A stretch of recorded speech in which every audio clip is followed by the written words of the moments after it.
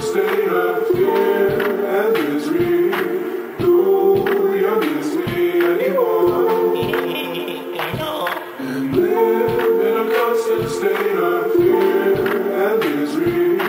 No, you're live in a constant state of fear and misery. No, you're me anymore. I don't even notice when it hurts anymore.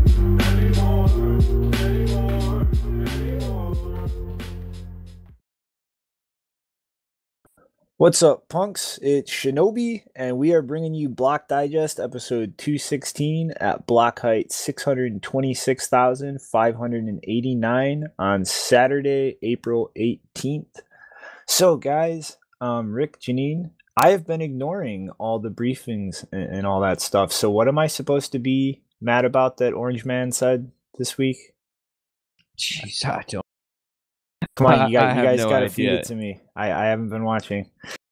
Me neither. Like, I was just taking some of my CBD mints just because I need to chill out, you know? There's just been so much going on. I'm trying to think, like, what has happened in the past, week. It's just been incredible as far as, developments in the world of privacy and Bitcoin, as well as in just the world of, Bitcoin and crypto and all of this stuff that's going on. There's a lot to talk about.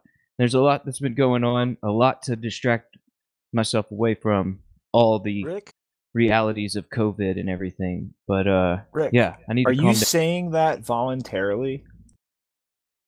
Oh yeah. Well, there's no I threat. couldn't help myself. I'm sorry.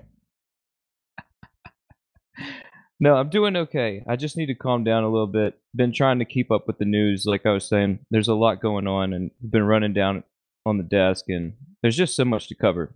But yeah, I'm doing well. How are you doing, Janine?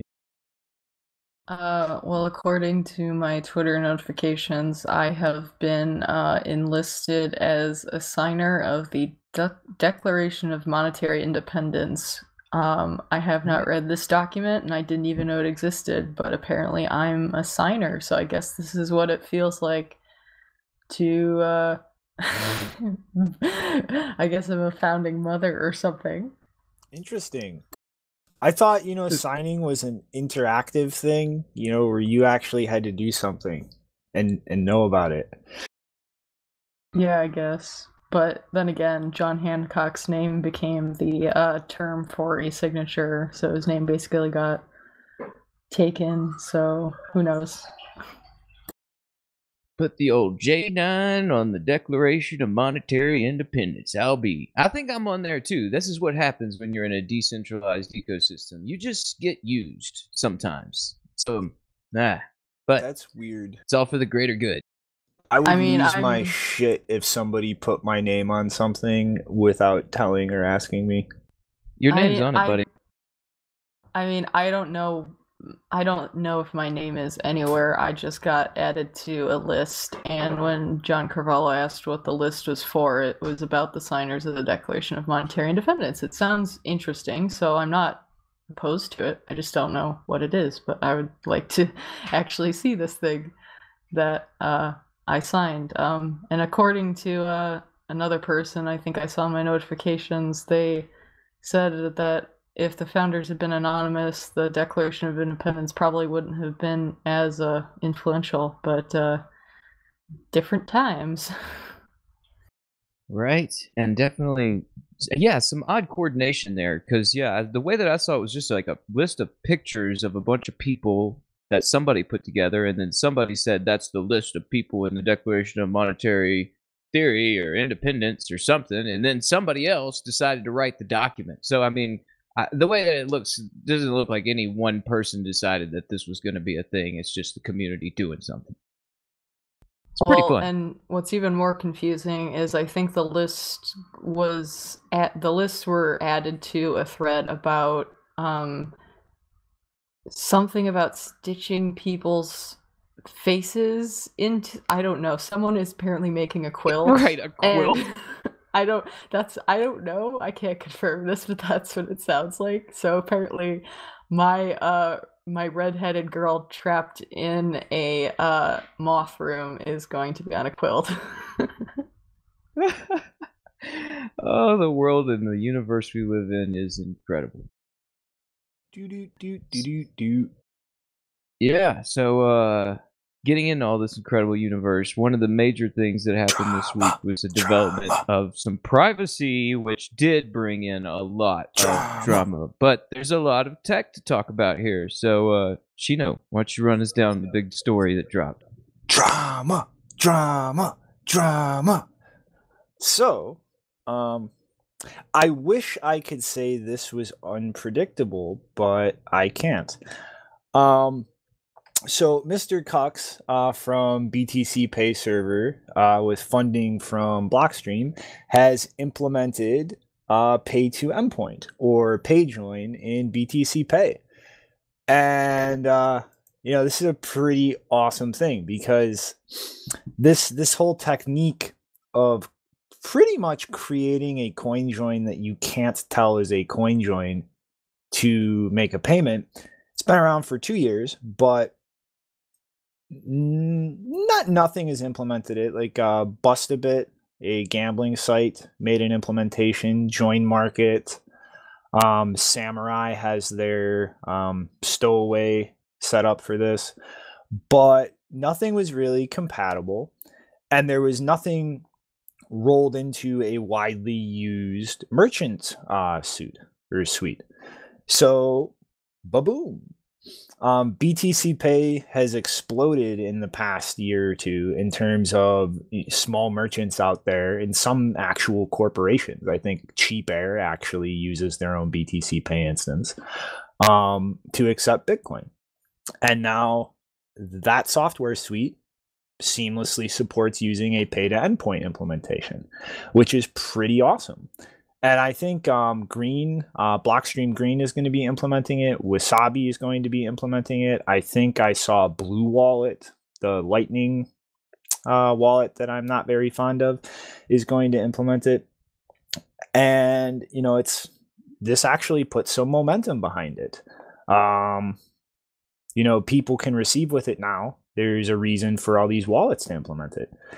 And sadly, Samurai, rather than look at this or consider the possibility of modifying their implementation of pay to endpoints to be compatible with this, just had a 12-year-old meltdown hissy fit and started screaming about how they implemented Stowaway years ago, and they're not going to make it compatible with anything else because our privacy is perfect and everybody else's shit stinks.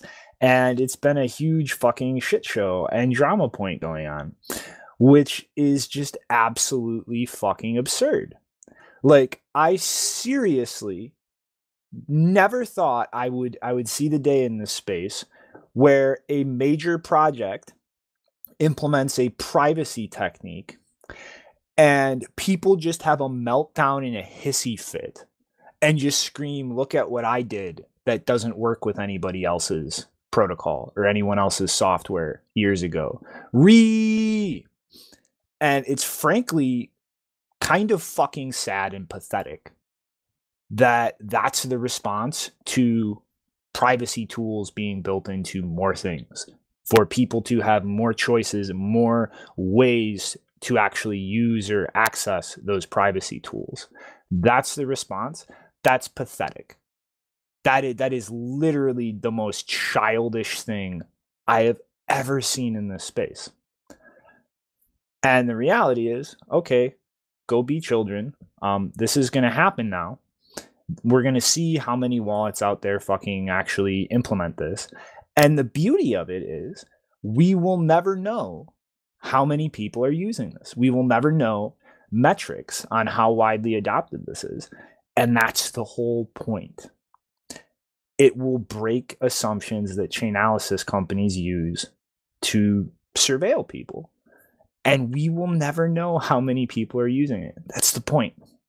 So really, I just want to say this is a fucking awesome push forward for lowest hanging fruit in terms of privacy issues being dealt with widely. And let's fucking actually use this. Let's roll this out. Like, I'm gonna be implementing this on or not implementing, installing on me and Mr. Hodl's pay server soon. Blockstream Green is going to be supporting this on the user side soon. Let's get this shit out there and start using it. I mean, isn't the whole Samurai tagline build things and use things, stop LARPing? Well, I mean, I think that's only part of, at least from their perspective, that was only part of the reason why they were upset. The other thing that I saw Samurai saying from the limited amount that I read, because honestly, this stuff just makes me sad and I don't want to read it. They were saying that they had issues with what Samson Mao was saying about, CoinJoin versus PayJoin and which one is better, and how CoinJoin is deficient in some way, and they didn't agree with, I don't remember exactly what they said, but it sounded like they didn't agree with the shade that was being cast on CoinJoins and, differentiating them in ways that were implying that, something about it is like it's associated with criminal activity or something. That was the impression that I got, but I honestly... I read that as you're whining that somebody thinks that coin joins have a bad view to them. I don't know. Grow up, baby. Aren't they the team who literally just spent the past 6 months or so screaming about the competition getting flagged because these exchanges do look at things like this? Pick your narrative, buddy. Yeah, I saw that exact same thing, and like you're saying, Janine, I feel the same way. Like I try to just scroll past this stuff, and it's really kind of bittersweet when these big developments happen in privacy in Bitcoin, because we do get this like narratives that come out about coin joins, and it's just upsetting whenever you put so much effort into this, and whenever I see guys like the team over at Samurai putting so much work and effort into all this, and they take that sort of narrative and stance, and like maybe they're just being like really like, well, it wasn't our name on it, so we're upset. To me, it's like, I just question, why are you putting that much motivation towards developing Bitcoin privacy if you're the one that's looking into the background of this? And yeah, I just really call into a lot of question, and I really am supportive of anybody that's trying to audit that repo and trying to ensure that that whole project is up to speed, because it really draws into a lot of questions in my mind and the whole market's mind. And that's their prerogative, and they do what they do. You do that. And BTC Pay Server and Blockstream did a great thing here by standardizing these pay to endpoint transactions and making this argument kind of null and void. So much so to the point to where, like, we've seen people we hadn't seen in years come around all of a sudden questioning what's going on with this. And it's a big freaking deal, and it's something that's a great thing for the network overall. But these like bitter squabbles of like whose name is attached to something it's just real upsetting whenever this could be very advanced. It's very positive for the network to where we don't have this argument about taint going forward, and we could actually develop with fungibility in Bitcoin on its base layer. Mm-hmm. Also, I'd be curious to know, because obviously this was, I mean, they haven't all implemented it yet, but a number of wallets have kind of coordinated statements saying that they will. So to me, I get the impression that there was some background talk before this announcement today. And I don't know, maybe like I haven't seen them say, maybe I missed it, but I didn't see Samurai say that they wouldn't implement it. Maybe part of the anger is because they weren't involved in those conversations. I really don't know, because honestly, the amount of like the history of bickering is too long to follow for me. So I don't know what kinds of like personal squabbles are going on here, but Yeah, I mean, the only good thing that I've seen come out of this today is that I guess the Human Rights Foundation is going to be using BTC Pay server with this pay join implementation to accept Bitcoin, so that's cool, but everything else just feels really gross.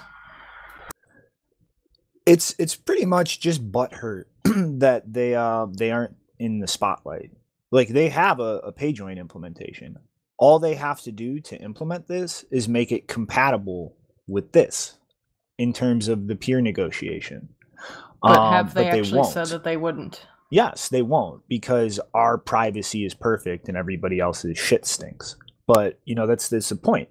This is an incredibly low hanging fruit that does not require a user to actively go out of their way to specifically maximize their individual privacy to gain a degree of privacy for themselves and to create a degree of privacy for everybody. And it should be implemented as widely as possible and as cross compatible as possible. And it's like, this isn't a perfect solution. Anybody can go listen to the special edition we did with Ben Woosley, who was working on a snowball framework to implement pay to endpoint and everything, kind of have that in a library that wallets could just integrate. And it's not a perfect solution. There are still patterns that might emerge out of this that you can get some information from if it's widely adopted. But it's an improvement from how things are now. And it's something that you can just widely bake into everything. Like, what is the motive there to just get butthurt and start flinging shit as opposed to awesome, good? Like, why is that a bad thing?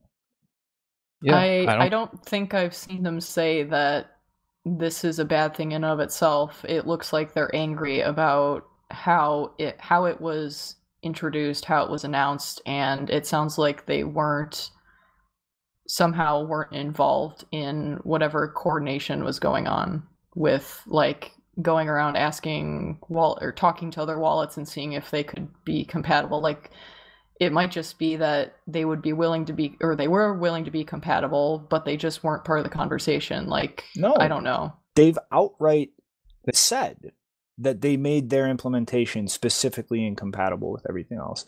And frankly, they weren't approached in conversations. That's on them. Like, seriously. I was a big fan of that project. I still think that project has its strengths despite its weaknesses. But on a personal level, they act like pissy 12-year-old children over everything. The fact that they weren't part of this conversation is on nobody but them.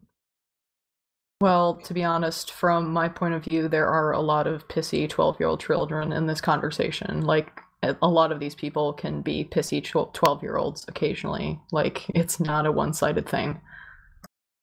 On this issue, it is, because from their part, it's a constant, never ceasing thing with anybody who doesn't exactly agree with them on everything. I mean, like, this was just such a big shock to me because, yeah, this was something that people were discussing about standardizing across LN channel settlement, like for the Lightning Network, where the channel settlement would be done through pay to endpoint. And they could just further obfuscate that layer and make Lightning even more private. And that's just something that was discussed in development.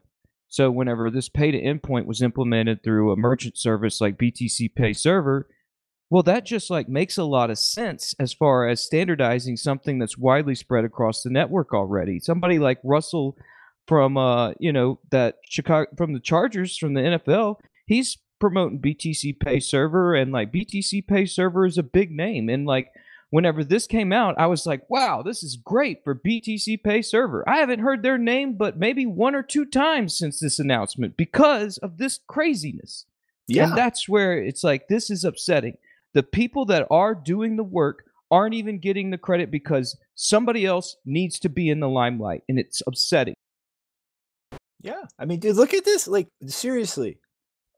I don't think I've actually talked about pay to endpoint itself. really what that is. It's just all the drama surrounding it. And it's so fucking stupid. Like, this is a good thing. Like, you can break the common input ownership heuristic using this. You fuck up one of the big assumptions that Chainalysis companies use to really track flows of money on the chain. Like, this is a fucking awesome thing. And the fact that it's in BTC Pay and not a privacy specific tool is why this actually has a chance to just become a universal thing in wallets across this space, to be something widely used by everybody and not just a small niche of people who will dig through all of the bullshit and shit flinging regarding privacy in this space. And seriously, like, there are so few people working on this that it does make me question why you're putting so much effort into it whenever you are stifling the ones that are working on this. Where it's like, I mean, like, seriously, last year I stepped away from this podcast, and a lot of that had to do with a lot of the background noise on this. And it's just a very big background stress, and it's upsetting. And it just makes me question, what's the goal? Like, I get, like, we are all trying to solve this big equation about Bitcoin privacy. And it's good to have parallel development teams and teams that, you know, are working in different modes. But, like, guys, just, like, see a big win and, like, let other people win sometimes. Mm-hmm. Alrighty, though. I think we beat this one to death. So, just a real quick mention to get my extra shill check. Blockstream has recently created a research page on their site where they've collected all the different research papers that employees have developed while they were at Blockstream over the years. So anybody looking for a large stack of white papers to read through, check that out. But Janine, do you want to go into some of the inner contradictions of people who surveil Bitcoiners' brains? Yeah, so Peter McCormick recently published an interview with the co-founder of Chainalysis, Jonathan Levin, and because Chainalysis, I keep, honestly, terrible name, because everyone I hear, they say Chainalysis because that's what the name looks like, but anyway, he made a number of interesting statements, and Peter, at the start of the episode, made very clear that he, like, wasn't a fan of the company and didn't really believe any of the claims that Jonathan made, but I still think it was an interesting interview to listen to because Chainalysis they don't have too much of a public face. They don't, other than the webinars that Nopara was attending and reporting on, which were in many ways hilarious, in many ways wrong. They don't talk much. We don't hear much from the individuals working there. And in fact, a lot of their partners, a lot of their clients are kind of secret, or at least they try to keep it that way. And a lot of the employees there don't make it public that they work there. So some of the claims that he made that I thought were worth highlighting. First of all, he started off by saying that they are motivated to prevent cybercrime and save children. Great. How exactly do you do that? Because at no point did he give examples. He made another statement later on saying, like, through Chainalysis, many lives have been saved. I would really like to get some background on that because I haven't, they should do a webinar on that, about the lives that they've saved. Or, I mean, obviously there might be privacy concerns if you're dealing with children, but you could at least, mention something, because I literally have no idea that this software was so powerful that it was saving children. So they also claimed that they do not collect KYC information from any of their customers, being their clients, as in they claim that they don't access KYC information from the exchanges and other financial institutions or services that they may work with. He also made the claim that he thinks privacy and crime fighting are well balanced in Bitcoin. I don't know exactly what he meant by that, because I think if I remember correctly, Peter's question was about whether blockchain surveillance and privacy are at odds with each other, and he replied by saying that they're balanced. I don't know about that, but let's continue. Again, later on he said through chain analysis many lives have been saved, wasn't able to cite any examples. And when Peter brought up the fact that he got into Bitcoin because he needed to buy medication for his mother who had cancer, and he was saying, like, would your system flag me as a criminal, or am I flagged in your system as a criminal? Jonathan said, we don't flag criminal activity, we flag activity. We don't make criminal determinations, which is a very interesting statement to make, because if you read any of their promotional material, they say that, you know, their work, their research, their data is you know, has been cited in criminal investigations. Like, I don't if the main clientele of your company is using your product for criminal prosecutions and investigations, your software is making criminal determinations. Maybe it's not you, it's your software. It's your software saying this activity is suspicious. Why is it suspicious? Well, it was connected to an organization or individual user who, you know, had a connection to an organization that has been determined to be criminal. So you are making criminal determinations. You're assuming that connections through coins imply that those people who are using those coins or own those coins are part of the criminal activity. That is the whole point of your software, is to make criminal determinations, to pass on criminal responsibility through the flow of coins and tracking the flow of coins. So how can you say that you don't make criminal determinations? The most, now of course they're not law enforcement, so yes, they're not prosecuting anyone. They're just building the software that tells prosecutors who they should prosecute and how much. Because, like, if your software is being cited in investigations, it's helped them come to some conclusion about criminal activity. Like, otherwise, what is the point of your software? Why are governments using it? Why are they using it for criminal prosecution, other than that?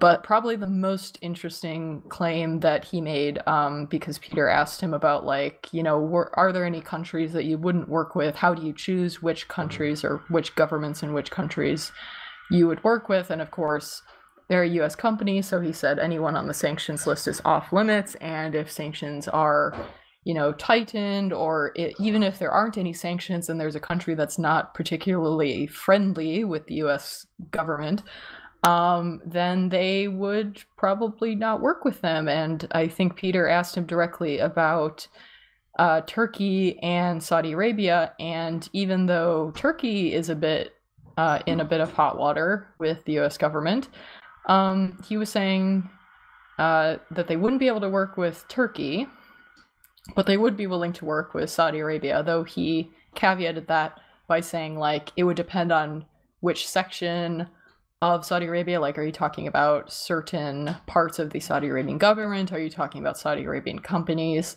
But yeah, I mean, what I find interesting is I would have assumed that they are doing business with companies or governments in either or both of those countries already, because, to be honest, I have seen so many chain analysis, blockchain surveillance companies that already do that if chain analysis isn't doing that, they're basically not competitive in their industry. I mean, look at Neutrino.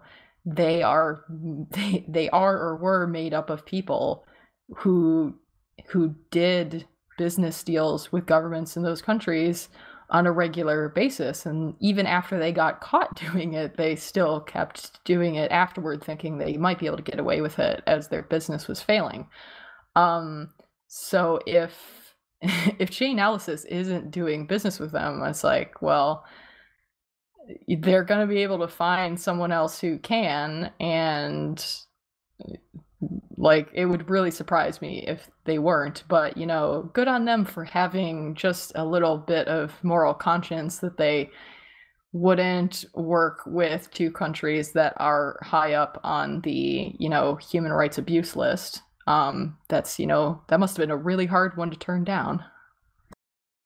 It's interesting seeing these two stories one night after another, where it is like the two sides of the equation of privacy. And for sure, these guys have been marketing themselves to government agencies looking for people trying to evade taxes or trying to, get in on darknet market, trying to track people down that way, or they're trying to track down, who's using, independent ways of moving value around in these government dictatorships. It's something that we have covered before, and like we've seen these pitched to different dictators around the world, and they're all developing on these at some level. I mean, from Maduro to whoever's left in Iran after that terrible corona outbreak there, and just everybody's got their eye on this on some level, and there's definitely like a market for it. And like I'm sure, yeah, that Chainalysis is always sort of, yeah, they're just like pivoting, I think, because like it's like the market is pivoting right now in the world of privacy. See, we Well, just got a letter back from the compliance department. They okayed the deal with Stalin, but they nixed the one with that Hitler guy. They said it's too risky. There's something funny about that guy. we're willing to work with one of the gulags within Soviet Russia, but working with Stalin is a bit much. Yeah, that's One of the other interesting things that he also said was that because Peter asked him, like, if you're a Bitcoin or cryptocurrency business in the United States, like, do you basically have to use something like Chainalysis, or are you like, can you do it yourself? And if you do it yourself, is that enough for the compliance, expectations? And he basically said no. He said if you're not using something like Chainalysis, you're probably not compliant with the standards in most countries. At the same time, he was saying that Chainalysis has done Bitcoin a favor. He said he considers himself a Bitcoiner, and he says that Chainalysis has done they do the Bitcoin space a service by making it easier for Bitcoin businesses to integrate with the traditional financial system and give more people access to this technology, which I find astounding, because literally the whole point that Bitcoin was created is because the existing financial system doesn't give people that access. And so if you are trying to put in standards that gatekeep businesses who don't basically morph into those same financial institutions, but with crypto on top, woohoo, you basically just have the same system before, but with more buzzwords. Like, I don't know how you can claim that, we do such a great job at being a gatekeeper, and also this gives people more access to this stuff. Like, that doesn't compute. Yeah, I wonder if he understands that he is like he's like one of the antitheses that helps in, like, I mean, it is one of those where it's like you need your, like, whoever you're fighting against, and like we are fighting against the right to invade people's privacy, and they think that that's like their, that's not only, that's their mission, is to know what you've been doing, and to sell that to people. And so it's like whatever developments he's making, like we are iterating around that. That's where it's like these two stories, from pay to endpoint to Chainalysis, and it's just it's I don't know, it's almost poetic. Da-na-na.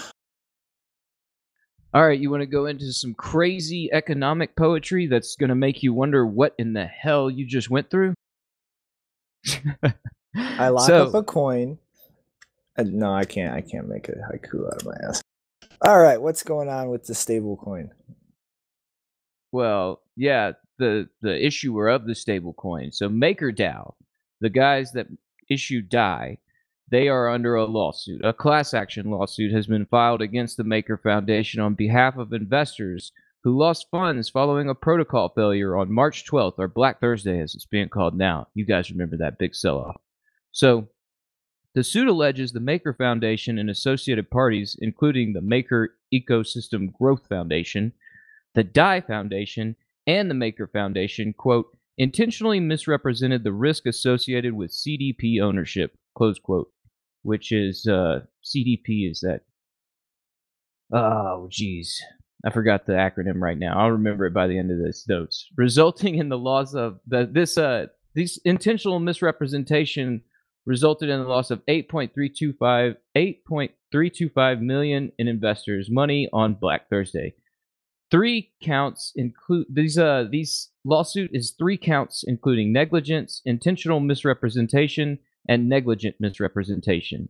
And the lawyer Johnson claims auctioned collateral was advertised to be returned to users after a 13% haircut. Instead, many positions were fully or nearly fully liquidated. The suit also specifically cites Maker's recent education efforts with cryptocurrency exchange Coinbase to attract CDP holders. The Maker Foundation and other third-party user interfaces informed users that because their CDPs would be significantly over-collateralized, liquidation events would only result in a 13% liquidation penalty applied against the remaining collateral, after which the remaining collateral would be returned to the user. Close quote. Right now all these guys just got liquidated, but they were expected just a 13% haircut. It's the long and short. So what's MakerDAO doing about all this and the lawsuits? Well, they're doing some governance polls with their token infrastructure, of course. Well, they have their vault compensation poll that was posted on April 6th, and they have a review of the situation that says, quote, from March 12th through 19th, ETH and BAT suffered a quick drop. This created enormous network traffic. During some spans of time, Maker Price Oracle failed to update due to unexpectedly high gas prices. Keepers bidding on auctions also had trouble with gas prices and with a lack of DAI liquidity. Many auctions settled with ETH valued at 0 DAI, or at far less than the market price. Most of these losses were absorbed by the Maker protocol and have been recapitalized via flop auctions. However, vault owners also suffered some losses. And so they have an argument for compensation where they say that the protocol did perform in a suboptimal manner. Users, i.e. the vault holders or the CDP holders, were injured. It is in the interest of Maker holders to try and make their users happy. The purpose of the Maker token is to ensure against precisely this kind of failure. No compensation may represent a distortion of symmetry and reciprocatory, i.e. the impression that we are marketing the product and receiving the reward for growth on the platform, but leaving ecosystem development risk entirely to the user. This could negatively impact reputation and future mass adoption. And lastly, we should compensate the users to avoid bad press and acrimonious gestures. So the arguments against compensation, these people, they knew about these CDPs when they bought them, right? We shouldn't compensate, so they need arguments against this compensation in this poll. So they have Vault users are expected to understand the Ethereum ecosystem and accept liabilities associated with using that system. All contract code is open sourced and available to be audited. As such, by using the protocol, it is understood that the users are adequately informed and accept the risk of their actions. The KeeperBot code is open sourced. Users could have run a keeper to liquidate their own vault at a favorable rate. By compensating vault users now, the community sets a precedent where it will compensate vault users in the future. This could undermine the game theoretical mechanisms underpinning the protocol, which the protocol, the MakerDAO, and the DAI, and this whole system is confuse the hell out of you so that they can hold on to your money. So in a situation like this where everybody got dumped on, guess who had the bags? They got your money, and they're deciding whether or not to give it back to you. And meanwhile, there's a lawsuit going on against them. And we'll see whether or not their token vote infrastructure actually rewards these investors before they end up in a prison cell.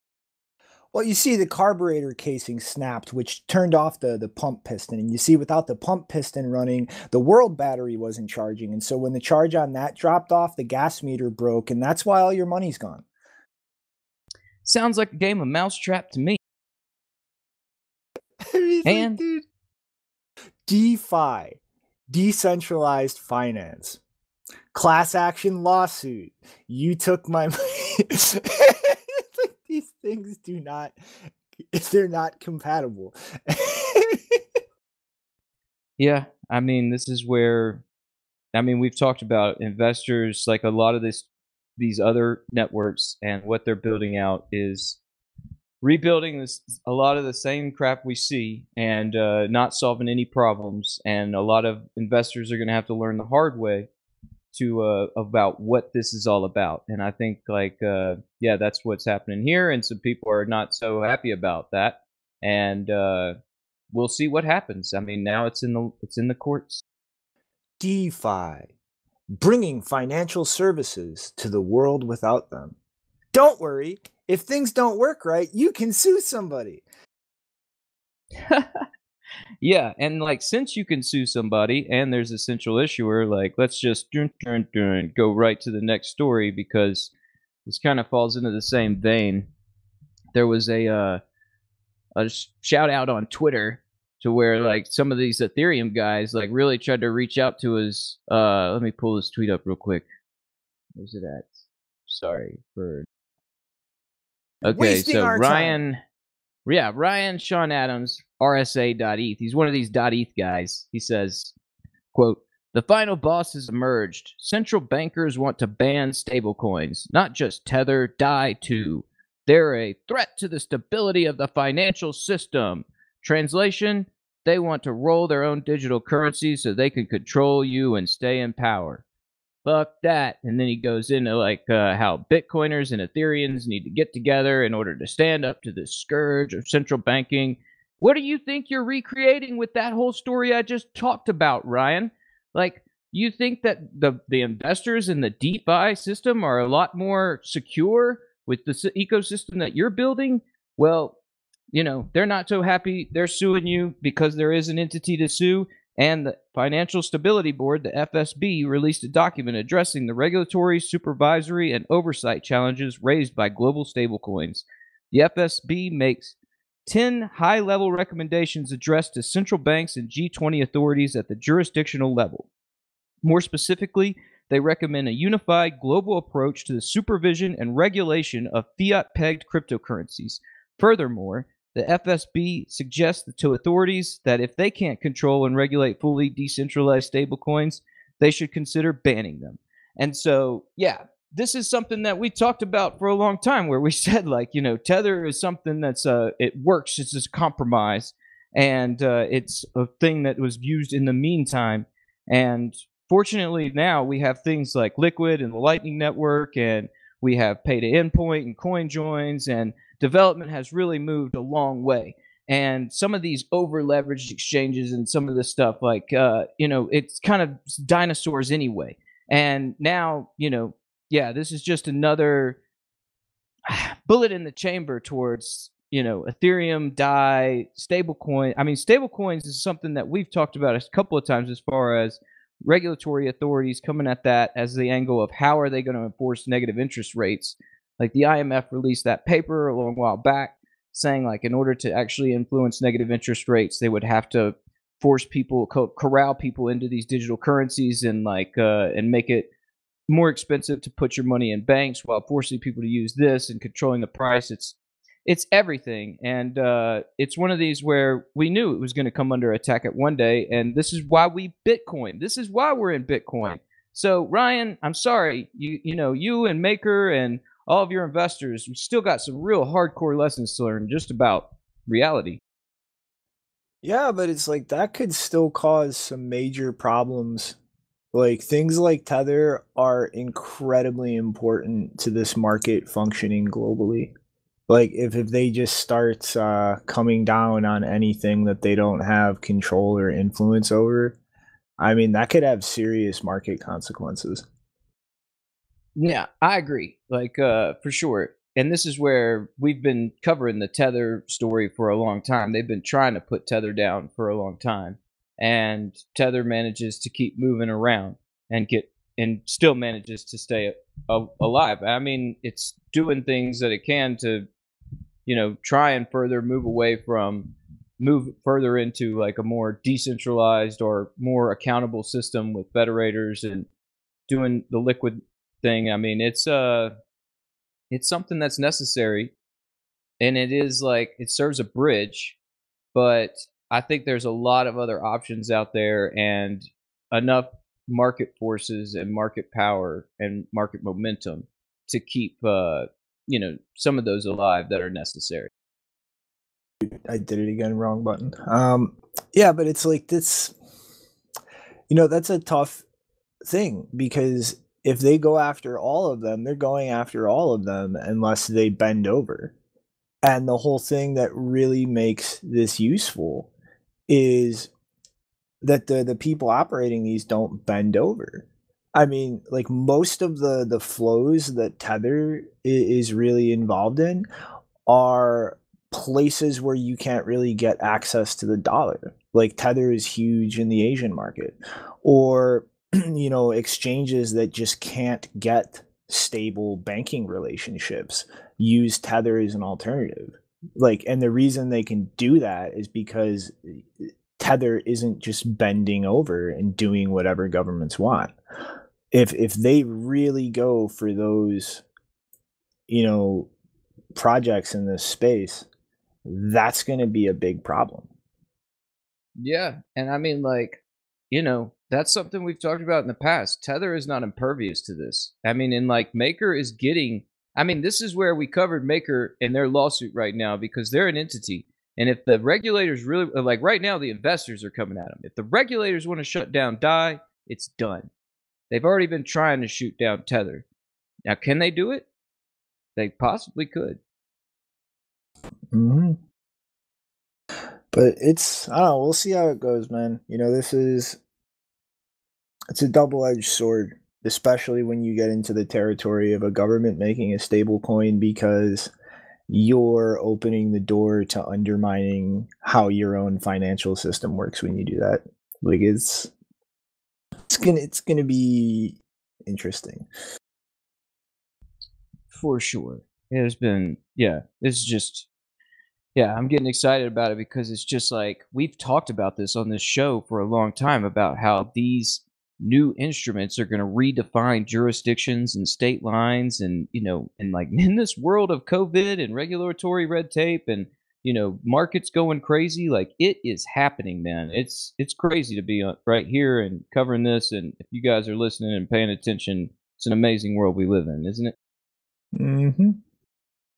Speaking of an amazing world we live in, like, why don't you tell us some more cool tech developments going on? Alrighty. So Brian Bishop, otherwise known as Kanzur, dropped a prototype implementation for a vault. And it's pretty much an old concept in Bitcoin based around a covenant, which is pretty much a script or a low-level feature that would allow you to have an address that you could spend from, but then kind of double spend and put it back into cold storage before that money is actually completely clear from the script spending it out of the vault. And the idea is kind of like an anti-theft feature. Like if somebody compromised your keys and moves your coins, like you have a period to respond and move that to an air-gapped wallet before it's actually, clear and in the open. So originally the concept was more centered around upgrading Bitcoin so that you could just have UTXO scripts that would let you do this.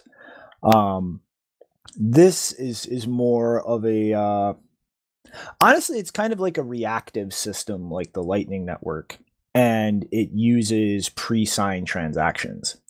So pretty much the idea is you would make a whole tree of pre-signed transactions, and it would fragment the coins coming out of the vault into different UTXOs with different time locks. So like you pull money out of the vault with the first pre-signed transaction, and that makes 3 UTXOs.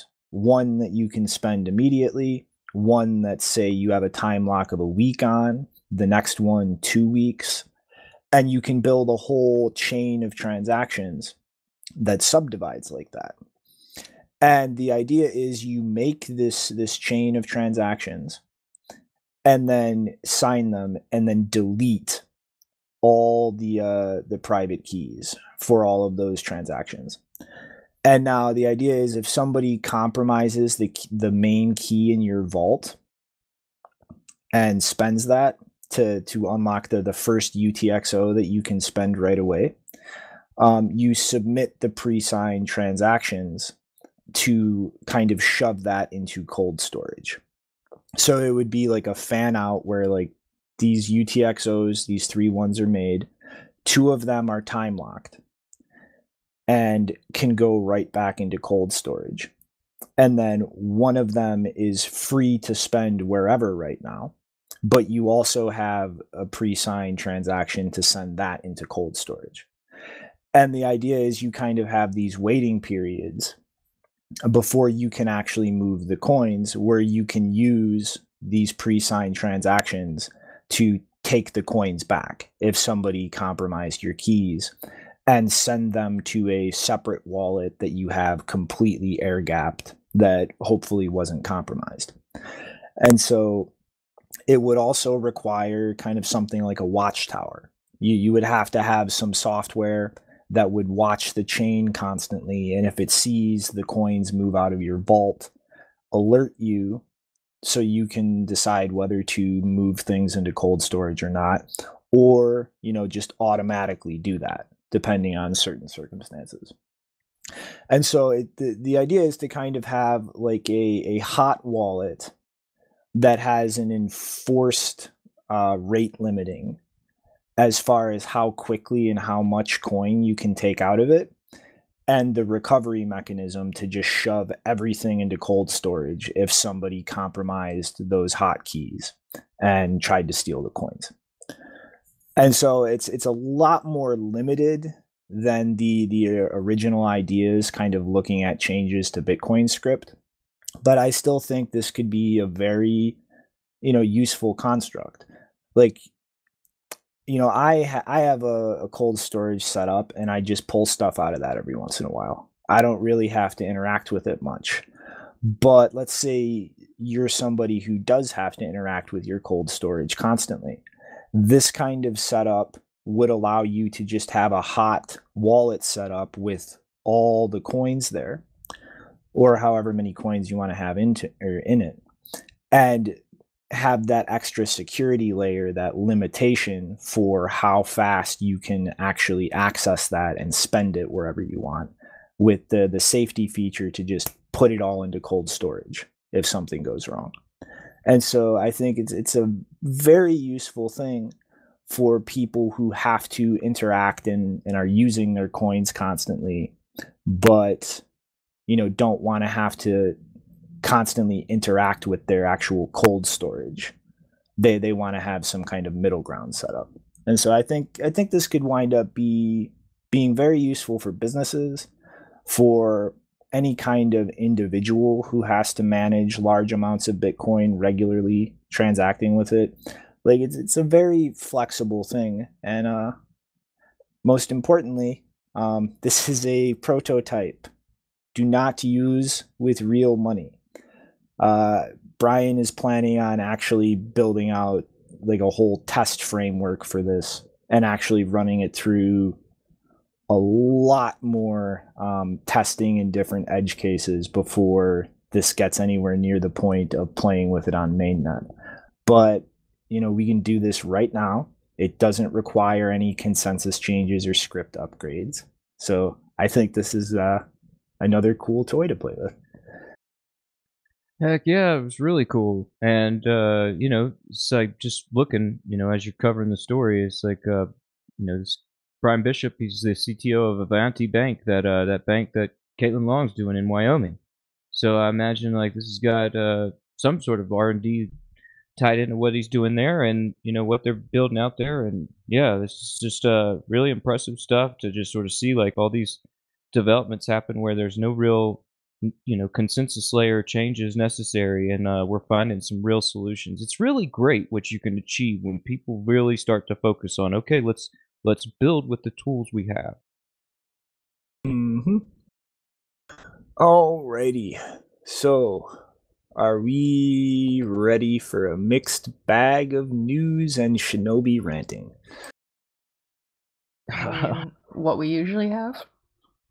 We Go for it.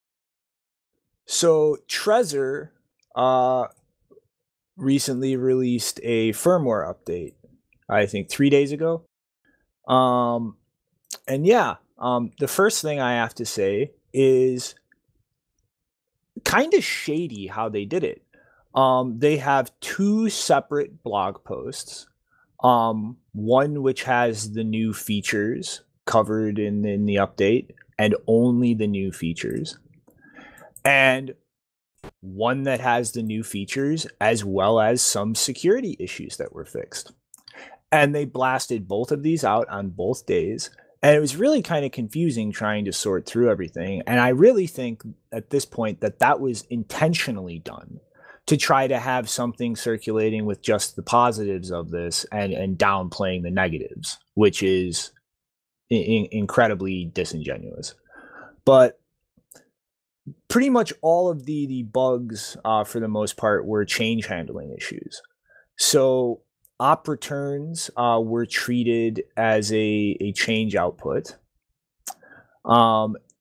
This, I mean, I'll cut them some slack. This really couldn't have done anything to lose people money, but it did cause issues, or would have, with any kind of top layer protocol like Omni, which Tether's built on, or Counterparty, those kinds of things that use op return.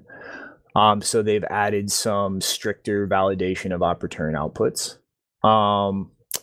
There was another issue where you could pull some one of 2 multi-sig attacks. The first issue was with very large transactions. There's actually a 2-phase protocol going on where you check the inputs for correctness one time in the first phase, and then again in the second time, but there was no cross-check to make sure that they match. So you could insert a change output with a one of 2 multi-sig, which the attacker could then unilaterally spend. That was fixed by adding some more cross-checking in both phases of that between the inputs to make sure that they actually properly add up. As well, there was an issue with the field size checking using the protobuf protocol that they use to communicate between the Trezor and the host device. You could pretty much send a previous hash input that was way longer than the exact 32 bytes that it should be, and hide a malicious output in that could be parsed and pretty much trick the device into signing a change output again that would allow an attacker to steal coins through a one of 2. So those were all fixed in this. And I find it kind of ridiculously absurd that they had multiple issues with that, given that literally 6 months ago or so, they had that exact issue with a vulnerability.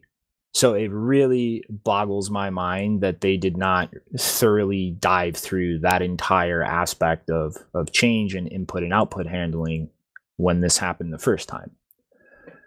Now, that said, there's also some new features in here. Again, still kind of a mixed bag. So they are introducing a session caching feature so that people can just switch between different passphrase wallets on the device in a single session without having to constantly re-enter things. So that sounds cool until you dig around and look at how this is interacting with the HWI interface that Andrew Chow has been working on, so that hardware wallets can work with Bitcoin Core, and a few other projects have actually been using. So pretty much this feature requires actually tracking session IDs for the device to switch between them. And it requires tracking state for that. So at first, this update just broke HWI, and it did not work with the Trezor 1 or the Model T. It should be functional now, but what this does is pretty much create the most absurd user experience in the world using the Model T. You pretty much either have to enter the passphrase. Well, first of all, you have to enter the passphrase every time the device takes a single action. So any operation you perform, individual operation in using the device, you have to re-enter the passphrase. And so this requires either entering the passphrase in the computer, completely negating all the security of being able to do it on the touchscreen, or enter it in the touchscreen every single time. And when Andrew Chow brought this up on GitHub, pretty much Pavel just said, in response to the suggestion that the Trezor itself track those session IDs and information on the device so that it could just automatically provide that in interacting with software, pretty much told him, absolutely not verbatim, this is Shinobi translation here, go fuck yourself, and is now expecting every piece of software out there that interacts with the Trezor to just work around and have to create a new database and track these session IDs to work properly. Or HWI has to integrate a database itself and track all of that when the Trezor is plugged in. And HWI is supposed to literally just be a stateless translator between different APIs. It is just a program with no database of its own, no state to track, that just translates between the hardware wallets and software wallets. And Trezor is pretty much, I don't care, just add a database to it. So frankly, like they're fucking jagoffs. And this is the second time recently that they did something like this. They did the same thing with the Shamir secret sharing standard that they made in isolation without talking to anybody else, that actually creates problems for other devices because of the memory constraints of an integrated chip like that. So like, really, like, what the fuck are you doing here? Are you trying to have a simple, easy, safe device for people to use, or just build things the stupidest way possible and then just make it other people's problem? Because that's what they're doing with this. Now, all that said, they do have two features which I think are a good thing in this. First of all, they have a new wipe pin. So you can actually set a separate pin on the Trezor that, when entered, immediately erases all the private information on the device. That's really good. They have also introduced a, I don't know, they call it SD card protection. I would call it more of an SD card token. But it allows you to secure the device and encrypt your information, not just with the pin, but also adding a random cryptographic token it generates to an SD card, so that you have to have that SD card plugged into the device to access it and input the pin. So this is something that actually adds some kind of physical security to the device, even if it's not by improving the device's hardware itself. If you don't have that SD card, even if you can break the device itself, that SD card is necessary to decrypt the information on your Trezor. So I think this is actually really good. It's finally something in terms of the security model of the Trezor that actually incorporates physical security. But I do have to get a little jab in and be like, that doesn't contradict the entire argument that physical security doesn't matter they've been making for years. Zing. But, that said, I think that's a good security improvement because it's doing something to take into account physical security. And I think that's a good thing. Yeah, dude, thank God for those last two features because it was starting to sound like a real shit show. And, that's where I was just like wondering, like, why the drama, man? Like, you got to remove the session IDs for hardware wallet integration. Like, there's so much development going on there. But, some of this stuff is above my head. But, yeah, it's good to see that they are still iterating and creating some more security enabled features like being able to wipe all your private ID and info on there, and trying to also just make sure that there's more physical security added to the device. And yeah, those are good things because it's just like what is going on the other stuff. But some of this is just it's above my pay grade. Oh my God, I can't restrain myself. Also, dude, the white pin has only been on their to-do list since 2018. Like, oh my God. It's like I'm trying to add the positive spin at the end, dude, but it's like, dude, Trezor is a joke. Like, it's a joke. Yeah. Stores your keys. Yeah, but yeah. Just watch those firmware updates. All right, well, we'll take it out with the compliment. They added some kind of physical security. All right, I'm gonna shut my mouth now. Still better than Coinbase. Won't argue that. Definitely better than Coinbase. All right. Let's talk about somebody else who's better than one of those old dinosaurs. I'm talking about the miners, though. Somebody that might be better than Bitmain. We're gonna figure that out. Like MicroBT. They let's see. Well, before we get into this, let's just say like there's only 3,400 plus bucks for 23 days away until the halving.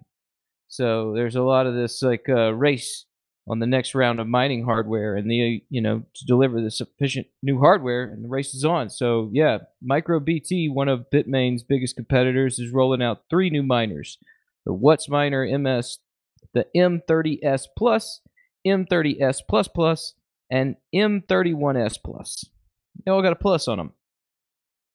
Chen Jianbing, COO of MicroBT, says we are entering the quote-unquote 3x era of mining, which is referring to a mining efficiency that's below the 40 watts per terahash. And they're saying that they're going to deliver these miners, quote, or they're available via both warehouse inventory and pre-orders that can be delivered in up to 30 days, close quote. And these are going to compete with the Antminer S19 and S19 Pro, which are set to deliver sometime in May. And yeah, the mining ecosystem is really ramping up before the halving. I mean, last difficulty drop, we saw a good amount of hash rate come back online and a steep recovery that's looking greater and greater. I'm sure more miners will get wrecked, as as time goes on and they really we run into some more liquidity crunches. If possible, if there's a place to grind somebody out, you're going to get grind out in the mining ecosystem. And you have to watch these claims on shipment and efficiency. Last year, MicroBT sold over 600,000 units, but some were late on delivery.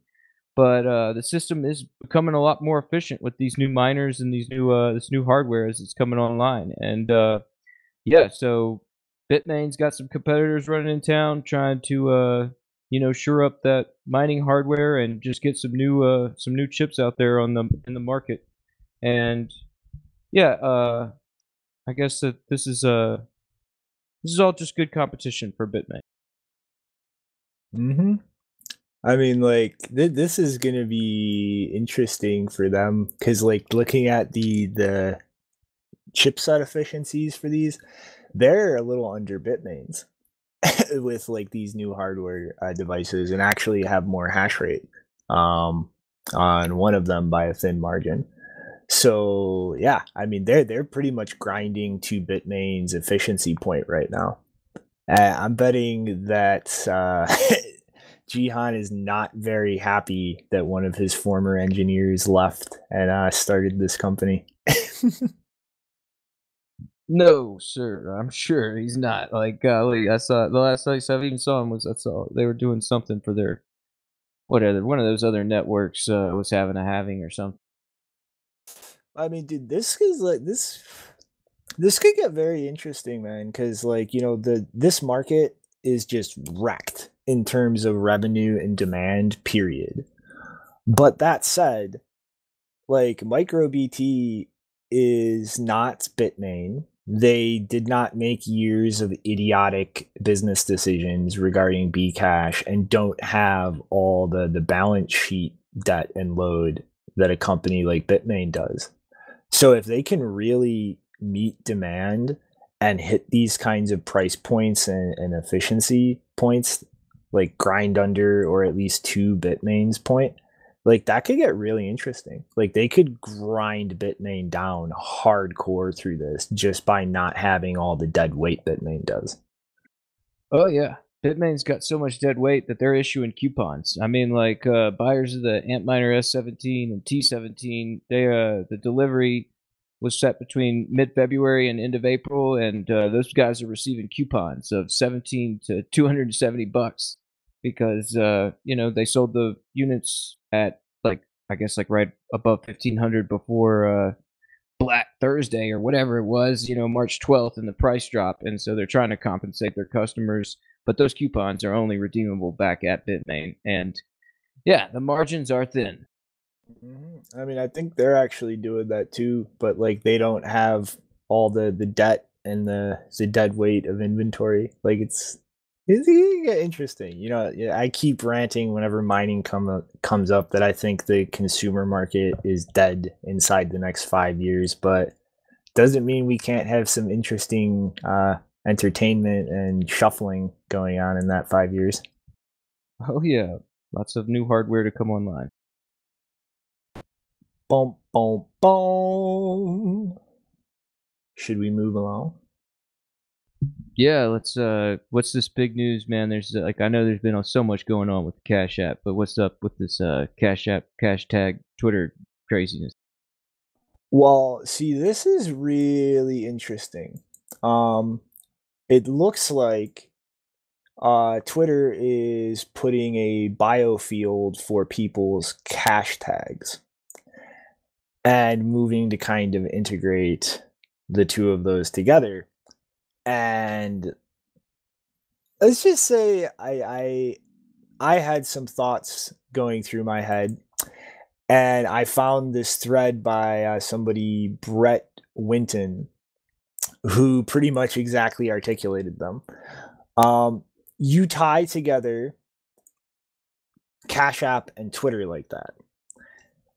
And mark my word, it is a matter of time until you can just send Bitcoin across Cash App like you can dollars and pounds. It is a matter of time. Then Cash App and Twitter effectively become financial rails for anybody in the world. And if you can actually get a friendly attitude or leeway in terms of local jurisdictions, you can just offer a custodial Bitcoin account on Cash App that lets you send to other people on Cash App, and that's it.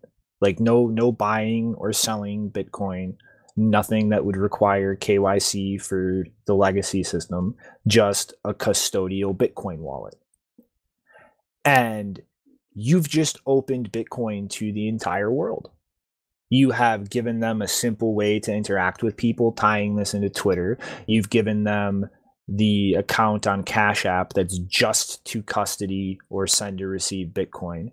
And you have just plugged people into a Bitcoin ecosystem that literally covers the entire world, anywhere that you can download Cash App and get on Twitter.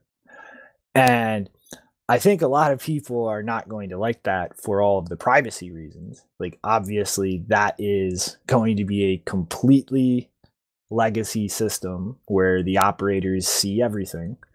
But on the other side of that, that is a massive potential thing to just get people into an open financial system. That would just flip the switch.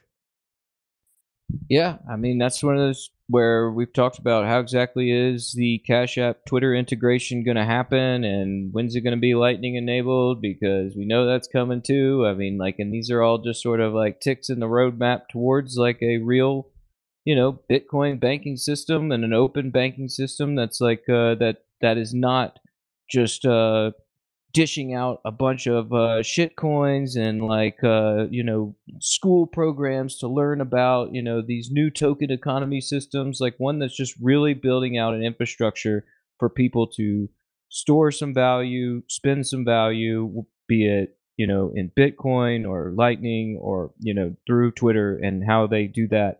It's going to be it's going to be something that does help scale Bitcoin. It's going to be another one of those layers where, we've talked about, it does kind of have some privacy implications, but it's one of those necessary layers.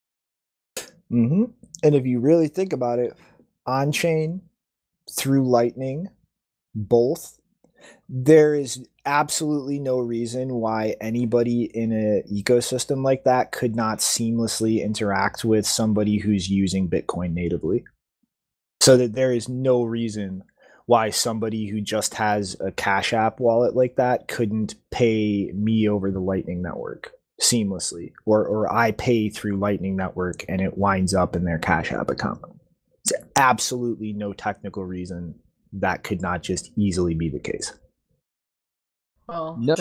there's no technical reason, but obviously there's going to be regulatory reasons that are probably going to get in the way of that. I don't, at this point, I mean, I would have to see how it works, and I would have to check how easy it is and who is able to set up a Cash App account. I mean, it's mostly US based at this point, but I would be more interested in the implications of just, whether there's Bitcoin involved or not. It's going to be interesting to see how, basically adding this financial aspect to social media, specifically on Twitter, and allowing making it easier for followers to pay people that they follow and like their content, to like how that changes the interactions that people have. And because a lot of people already do that in a way. I mean, they post links to their, I don't know what the version for PayPal is, but there's a part of PayPal where you can just post a link. Is it Venmo? I mean, Venmo is another example. They can also post links to Venmo, but there's like a PayPal thing where you kind of just click and pay. I can't remember what it's called. It's like something anyway. But people are already kind of posting those kinds of profiles and links. It's just, sometimes they put it in their bio, but it's not a dedicated space. But if Twitter is indicating that they want people to display that, they're kind of saying, well, we want to make it easier for people to actually earn money from the content that they post if their followers like it and want to support it, which is interesting because so far most social media sites don't do that. Like there's some hacky ways to do that. There's obviously Gab tried to do that, but that's not a mainstream one. So it's going to be interesting to see how that affects, interaction on social media. Yeah, well, I just hope that my speculation about that building out and touching bases with Bitcoin is right, because I mean, it's like, really think about it. That would be a lot of trade-offs and a lot of people wouldn't want to use it, but that would be a massive benefit to Bitcoin and just people out there. I do kind of see it as a benefit that both Twitter and Cash App are led by, I don't know how much similarity there is if there's more people than Jack Dorsey that are in both places, but it probably people would feel safer with, having an integration with an application that's run by a company by basically the same person as Twitter. Rather than them getting into a partnership and that partnership could fall out and there could be issues with that, whereas if you basically have the same person that's running both things and has the same vision, then you're less likely to have those issues. Mm-hmm. Alrighty, and I think another social media giant might get a little butthurt in the coming year or two. Yeah. I'm quite interested with the title you chose for this story because you're implying that Libra ever had any balls to begin with. Yeah, the title of the story is Libra is castrated. And yeah, they're not going the, sophisticated route of Bitcoin and Lightning. Like, we'll just let you go through the show notes. Udi says, quote, as expected, Libra is now officially a Venmo clone. At launch, no one would be able to build their own Libra wallets or hold their own keys. Only hosted wallet providers will be allowed after acquiring KYC AML related regulatory licenses and approval from Libra itself. Close quote. That leads to Libra's tweet, which says, quote, we have initiated the formal payment system licensing process with FINMA and updated our white papers to reflect key design challenges to the Libra payment system, which they have a link to there in the show notes, and it says hashtag financial inclusion and hashtag tech for good. Oh, I love it. Oh, I love it. And yeah, as we suspected, like this was Facebook all along. This was surveillance all the way down. Like they weren't going to go the way that they could give somebody control of their value and allow them to hold their own private keys and, try and secure one's ability to, solve problems where censorship is there. Like this is the other side of that equation that we were talking about earlier. And, we've talked about this in the last time. One of the, I'm trying to remember the story because we've talked about Libra so many times, but recently, they were in the stimulus. They were talked about in the stimulus package as possibly being approved, and they didn't get in there. And they were saying that they were going to keep fighting for it, and they were going to keep working towards regulatory approval. It looks like they've continued to do that, and they've adjusted their white papers accordingly, and now they are good to go to be the social media Venmo. So we want to start our own blockchain like currency with its own basket of assets. Okay. No, we don't like currencies. Okay. What if we just do a blockchain US dollar? We don't like blockchains. What if we just clone PayPal? Okay. Hello, surveillance capitalism cattle fodder. We have gone back and reviewed our white paper and determined that decentralization is no longer in accordance with our compliance responsibilities. Hashtag tech for good. Oh, I love it. I just think it's hilarious that anybody ever thought that a company like that would be allowed by governments to make their own cryptocurrency. Like, you're out of your mind. Like, that's exactly why Cash App, Square, Twitter are building all of their shit on Bitcoin. So they just don't even have to worry about that. Like, it's not a target on them.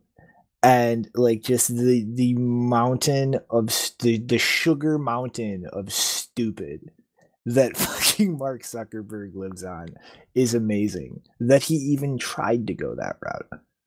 That guy thought he was going to be president. Then he's like, I'm going to hire a president. And now he's like, I mean, this guy, he's one of those Silicon Valley crazies. I mean, these guys think they control the world. Sugar Mountain, Mark, Sugar Mountain. You can't be 20 on Sugar Mountain. All right. Well, that about covers the tech startups, but I guess there was like a Bitcoin startup recently that I was shocked to see like fall by the wayside, but I guess not too shocked compared guess with what all's going on. Janine, were you going to tell us about this? Yeah, so Purse.io announced on April 16th, which I think I can't remember what day it is, but I think it was 2 or 3 days ago, that they would be dissolving their company. And if you're not familiar with what Purse.io is, they're a San Francisco-based company that's been running a service for several years that allowed you to basically buy things on Amazon with Bitcoin and at a discount. So on Twitter, they stated, "We've made the very difficult decision to dissolve the company. We're grateful for the opportunity afforded by our supporters to build products and services for the cryptocurrency community. We will continue to offer support for ongoing orders and withdrawals until June 26, 20." Kitty, you're not supposed to attack the mic. No, actually, that was not the kitty's fault. That is because my mic is standing on an empty food container, and so it's unstable, much like the stable coins. Anyway, to that joke came out better than I thought. Anyway, it's been a privilege serving people all around the world. We're thankful for our customers who use Purse, increasing Bitcoin's utility and distribution. We're also thankful to all the developers and companies who continue to support open source projects, including Bitcoin and Handshake. Thank you for helping us make crypto useful. End quote. So yeah, this one, I mean, I don't know them well enough to say that I'm necessarily surprised that they're dissolving the company, but I am surprised at the timing because, like, literally a few episodes ago, we were talking about, what are people with Bitcoin or without Bitcoin going to do in relation to Bitcoin? Are they going to sell Bitcoin? Are they going to spend it on supplies, or are they going to hold it?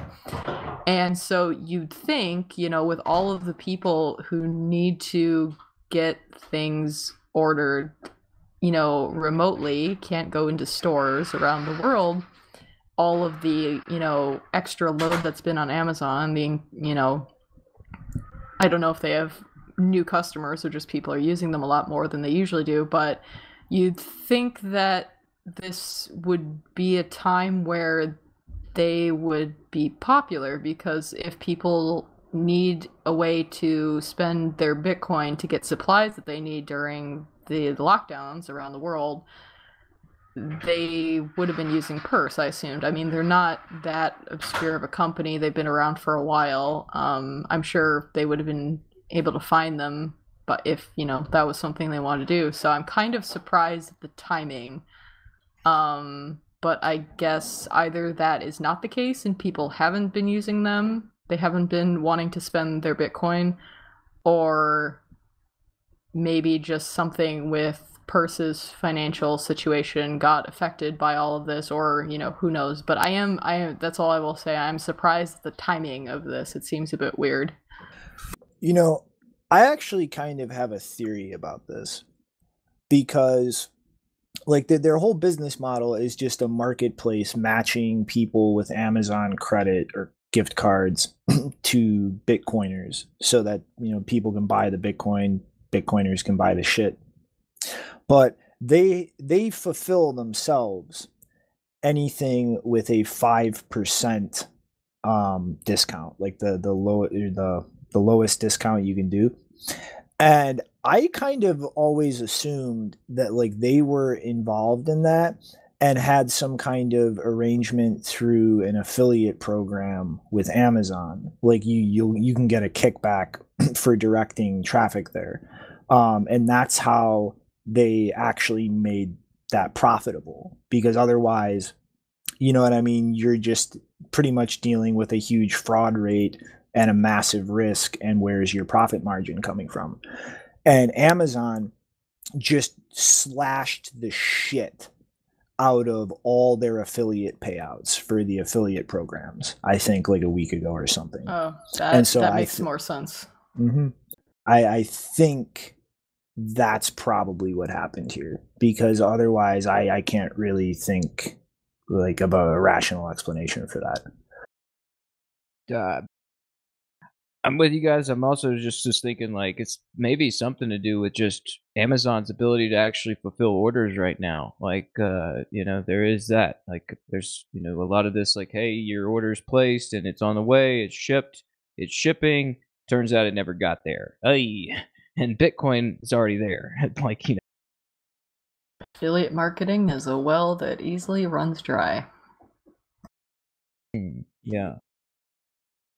All right. Well, I guess it's sad to see them go. I mean, because I did see a lot of people use that service. I mean, it's one of those services where I did see people using it, but this is some hard times.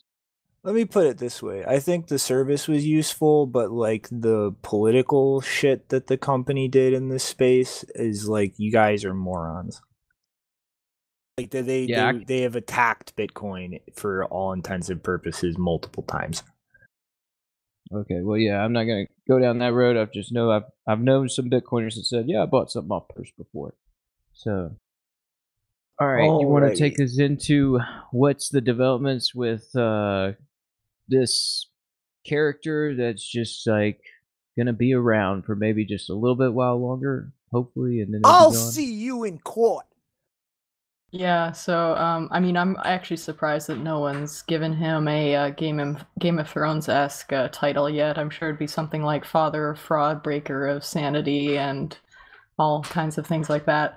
But yeah, so surprise, Craig Wright is still involved in a ton of lawsuits, and this is obviously not a great time to have outgoing lawsuits or ongoing lawsuits. And that has clearly not gone in a good direction for him. Basically, all of the major lawsuits that we know of with, major personalities in the Bitcoin or cryptocurrency space are either canceled or just not going well for him. In terms of Vitalik, so this was all published in Decrypt. They got comments from a lot of these people. They summarize Wright targeted Buterin over a GitHub repository he had been maintaining entitled Cult of Craig. The repository was a collection of links to articles that Buterin claimed were evidence that he is not Satoshi, including quotes from experts. Experts is, for some reason, in quotes, calling Wright a fraud.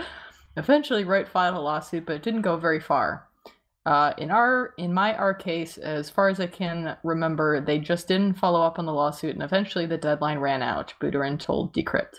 In terms of Adam Back, Wright sent back a letter on April 16, 2019, asking him to retract his claims about Wright and issue a public apology. The letter stated he needed to respond by April 23rd. Back ignored it. And indeed, Craig Wright followed it up. He filed a lawsuit in June, providing documents in July, only it was short-lived. Several weeks after he announced his intent to sue, he dropped the suit. Wright also paid back there's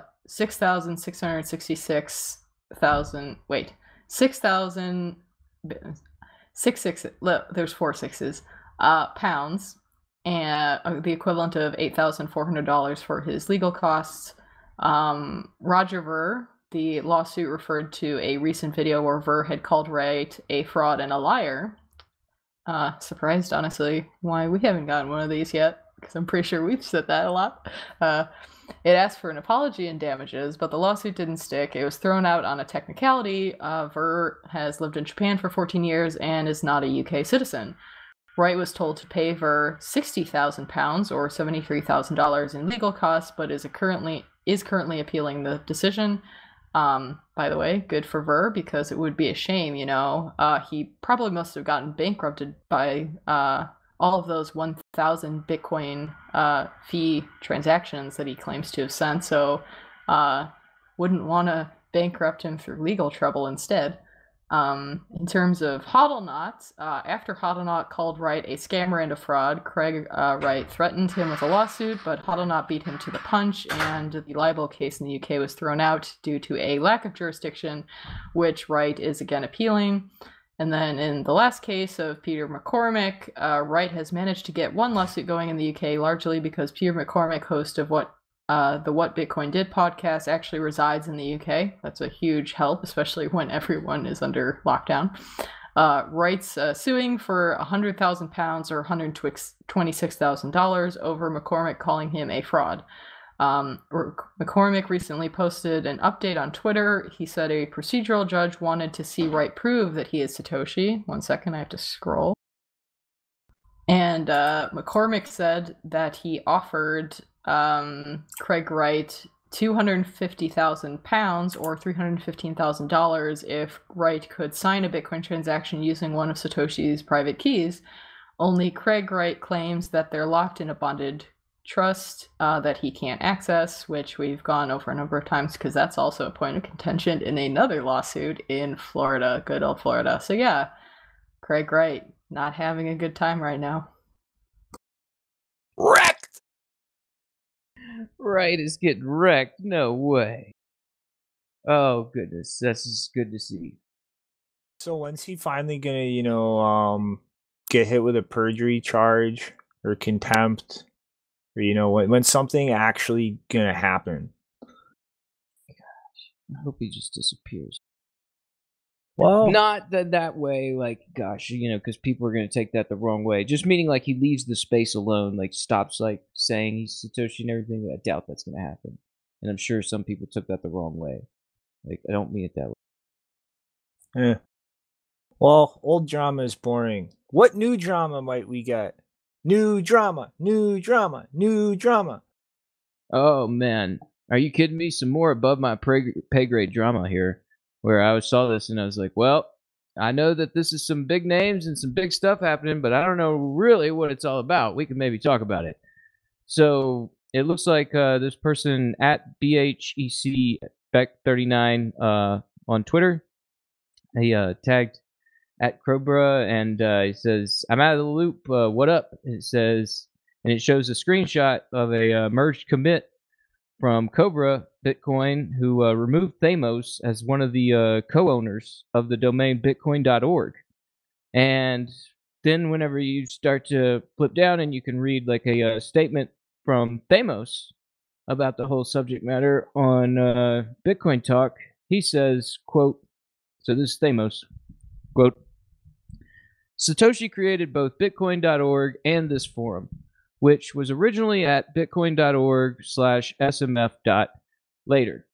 The forum got its own domain name, but due to this history, bitcoin.org and bitcoin.talk have traditionally been linked, and for quite some time, Cobra and I have together managed the domain names. However, Cobra has never had much involvement in bitcoin.org's operation, and I haven't involved myself in bitcoin.org. I'm sorry, let me repeat that. Cobra has never had much involvement in bitcointalk.org's operation, and I haven't involved myself in bitcoin.org for a couple of years. So the linkage between the two no longer really made any sense. Therefore, we decided to separate the domains. I no longer have any access to the bitcoin.org domain name, and Cobra no longer has any access to the bitcointalk.org domain name. The two sites should be viewed as totally separate, which in practice they have been for years. There will be no changes whatsoever on bitcointalk.org due to this, and I'd assume that the same will be true for bitcoin.org. The bitcoin.org open source project has been advancing steadily, and I hope and expect that it will continue to do so thanks to the efforts of its contributors. Thanks to Cobra for handling much of bitcointalk.org's domain name related work in the past. Close quote.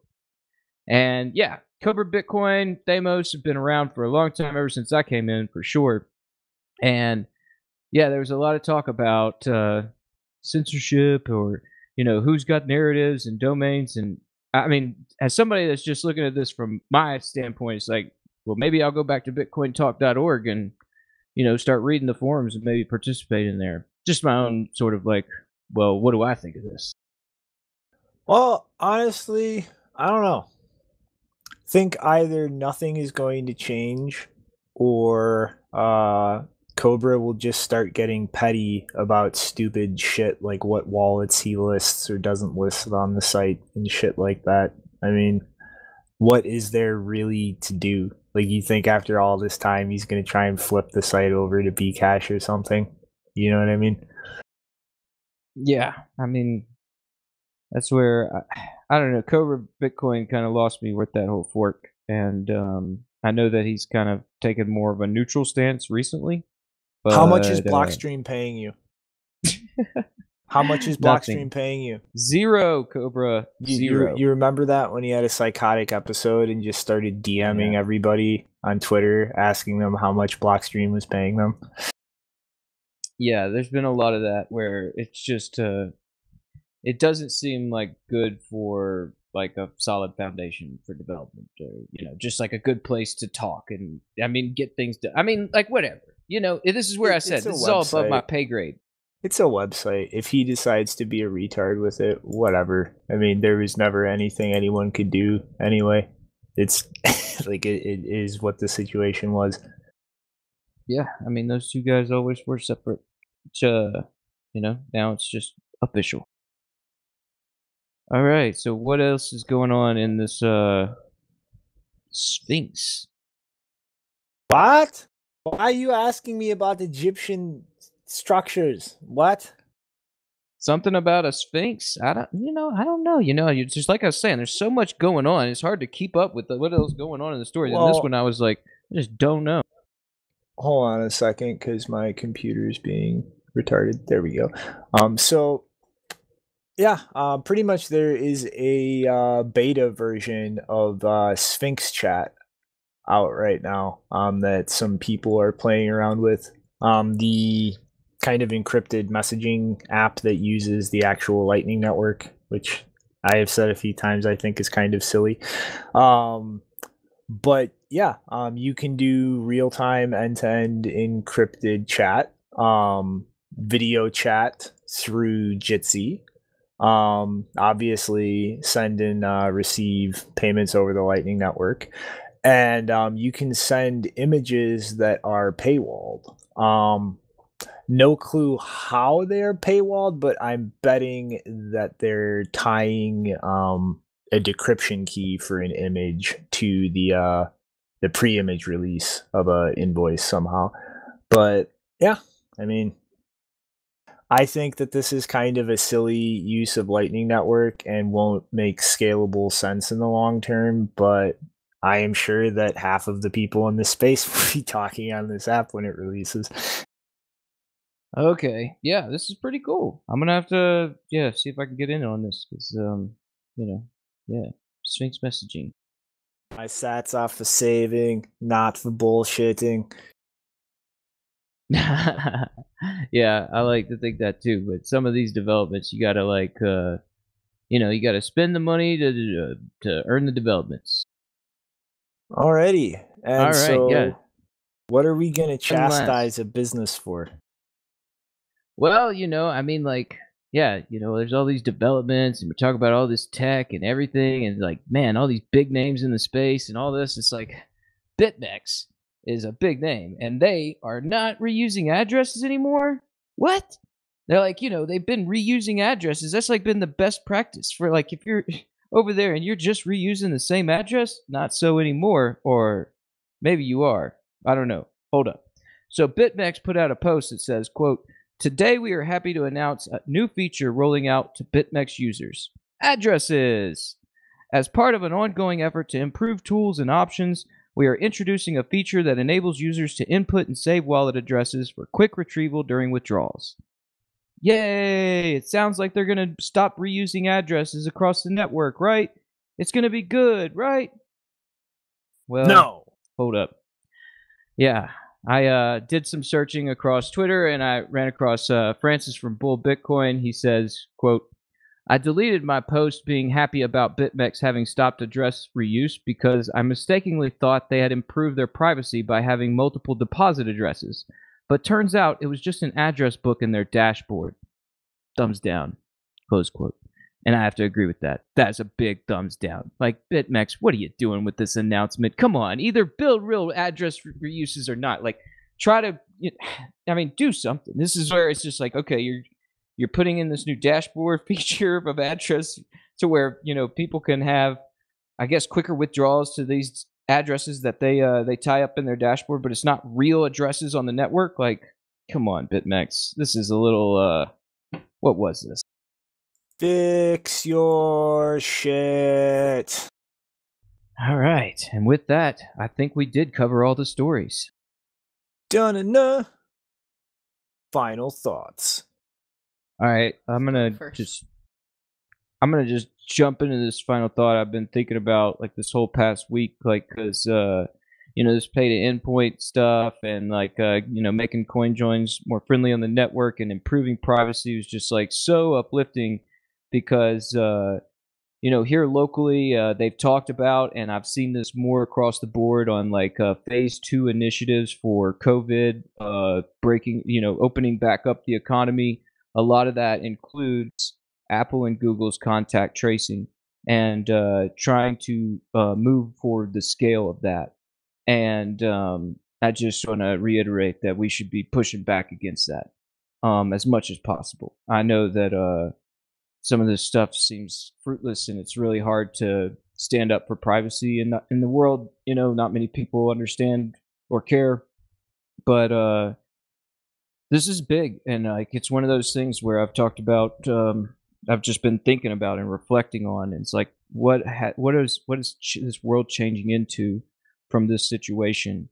I've been through big situations in the past and seen the world change, and I've put on a uniform and like tried to see what it took to implement these rights in this country, and to see this all kind of go through is really it's really upsetting to me to the core. But I've kind of turned a corner on it in knowing that like what we're building here with Bitcoin, and like we can really implement some sound freedoms for people that they've never had before. And it's one of those things where it's a big fight, and I just hope everybody's still like paying attention to this contact tracing and trying to fight it where they can. I will not get the chip. Okay, well then I'll go. I don't think, as far as I remember, I don't think we really said anything about the fact that Tulsi and Bernie Sanders have dropped out of the race now. Tulsi was particularly disappointing because, she was supposed to be she was the most, what word should I use? She was probably one of the best options for a third party candidate that was running in the US. Not to say that I, agree with voting or anything like that. That hasn't changed. But I was interested to see whether she would get anywhere. And I'm not particularly disappointed that she dropped out. I'm disappointed that, once again, as much as people like to talk about how they have principles and how they're different and they're not like that other guy who's corrupt and, made your lives miserable and will continue to make your lives miserable, as much as they like to say that, both Tulsi and Bernie Sanders, after dropping out of the race, decided to endorse Joe Biden, and we're now at the point where it's basically going to be an election, unless something really changes, which, who knows, it could happen, but basically in the US you're looking at a race between Joe Biden and Trump, which, if you ask me, is not a race at all. It's basically two sides of the same coin. Yes, there is a cat in the background. I think the cat wants in the race. My name is Joe Biden, and I'm running for mayor of the moon. Yes. But yeah, and there was a really excellent criticism that Glenn Greenwald made of Noam Chomsky, who is apparently still of the view that you should because on the left, he is of the view that you should always vote for the Democratic nominee, no matter who he is, because they're the lesser evil compared to whoever is running as a Republican. Which, whether you're left or not, which Glenn Greenwald is, his criticism is still relevant because he disagrees with that, and he says that if you have a large section of the voting population who will vote for the lesser evil, i.e. any Democratic nominee or candidate that comes along, you basically are you're admitting you have no leverage. It means that you'll bow down to, whatever comes. you're not if you don't say that you will hold back your vote in the event that they put someone in front of you who truly does not represent your interests, then why should anything change? Why would you expect to get anyone other than Joe Biden or Hillary Clinton or whoever, nut job of a different nut job of the same color that they decide to put in front of you? Like, you shouldn't be surprised that this is the outcome. Once again, I'm not surprised that Tulsi or Bernie ended up being basically the same as all of these fucking establishment politicians. That was another criticism Glenn Greenwald made, is that, Bernie has been in government for a really long time. You can't actually expect a politician who is that established to actually follow through on whatever revolution he claims that he wanted to run, if at the end of the day he doesn't want to say anything mean about Joe Biden because they're family friends and they have dinner together, and you can't expect them to do that. That's not how it works. So I'm disappointed in Tulsi as a person, just because I'm always disappointed in people who claim to have principles and then, for whatever reason, do the exact opposite of that, or at least what fits with that. But I'm, once again, not surprised that politicians are politicians.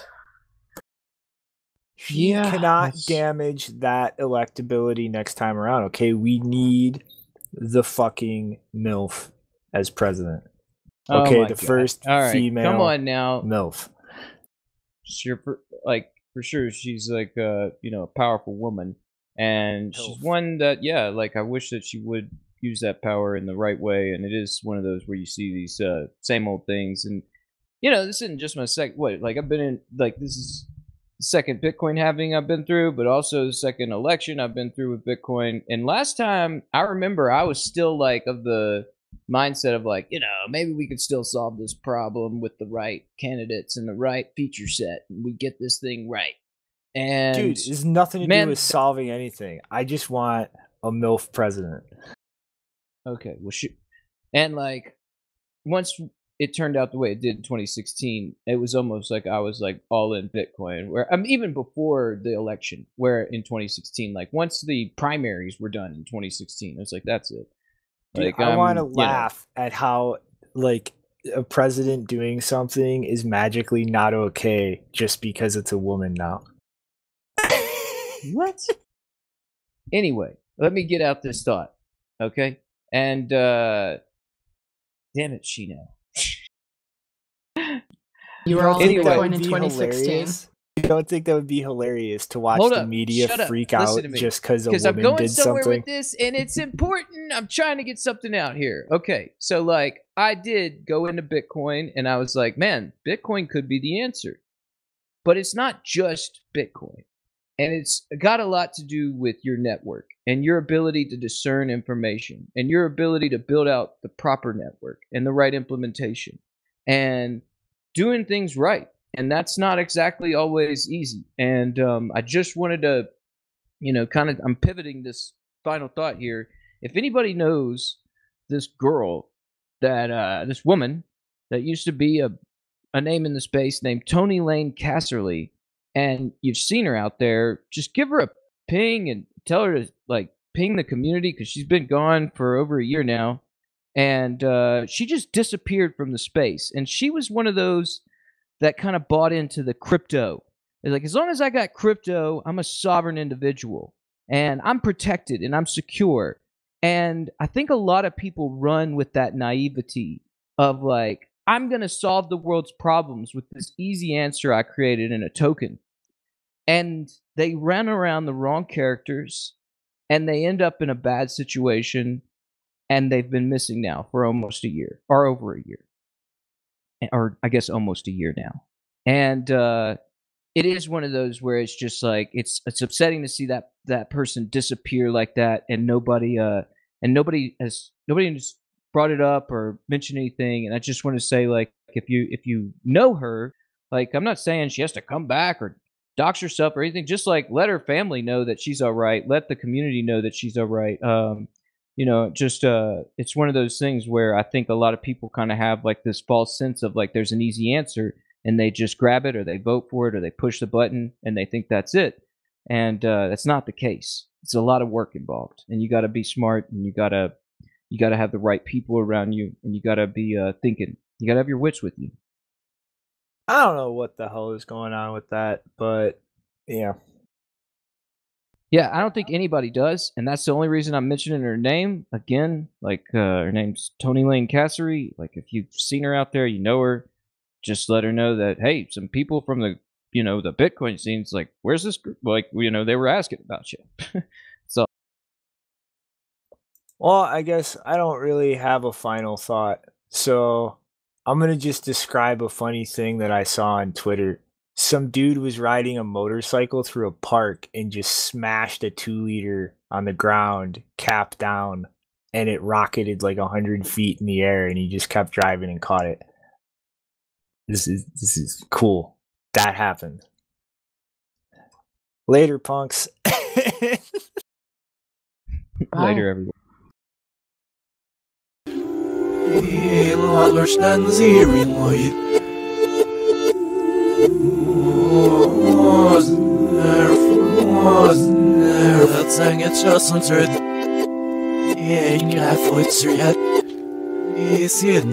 Yes, it is so good.